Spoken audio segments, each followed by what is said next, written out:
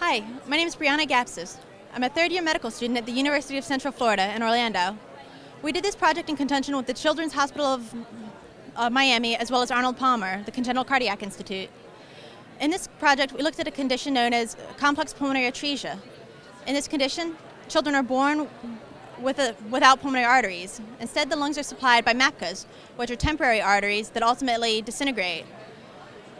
In order to allow these children to continue to grow and ensure that their lungs are still perfused, we found that the procedure known as unifocalization, in which the MAPKAs are ligated together and attached to a conduit, gives us successful outcomes. In order to get a more quantifiable measurement of this, we measured these vessels at the pre-branching point diameter, which gives us a more constant measurement of the growth.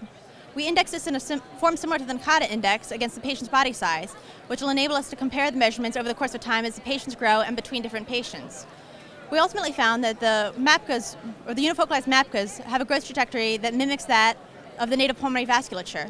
Though the MAPKAs start at a smaller size and ultimately end at a smaller size, the curve is very similar, which bodes well for the future of these children. And ultimately, we will expand this project to include additional patients from the Miami Children's Hospital and hopefully have more quantifiable results. Thank you.